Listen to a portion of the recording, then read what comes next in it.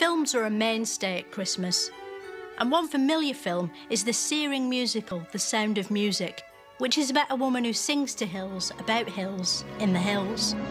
The hills are alive with the sound of music.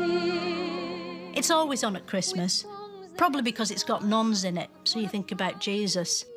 And also Nazis, so you think about The Great Escape, which is probably on Boxing Day. But the most Christmassy film of all time is also the most exciting, Die Hard. People think Die Hard is a gripping and exciting action film just because, as you can see, it is. But it's also a heartwarming Yuletide story full of the magic of Christmas. It's got everything. Singing. A man up a chimney, warming yourself in front of a roaring fire. While the snow flutters down outside. Brotherly love.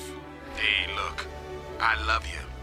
So do a lot of the other guys. Cranberry sauce. Excessive sherry drinking.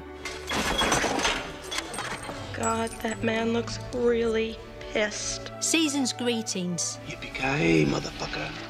Your dad conked out in a chair, wearing a Santa hat and his Christmas jumper. Angels majestically soaring through the air. And of course, Jesus Christ Powell. Jesus Christ, pal!